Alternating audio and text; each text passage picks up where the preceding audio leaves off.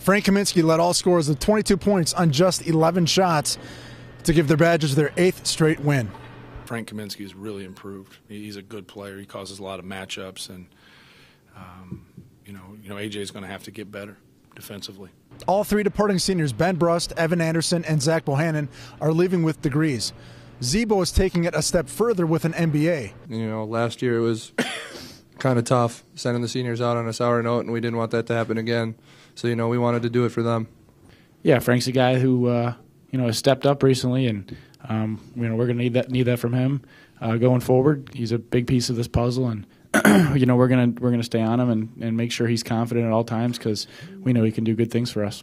If the Badgers win at Lincoln on Sunday, the whispers to make them a #1 seed in the NCAA tournament will only get louder.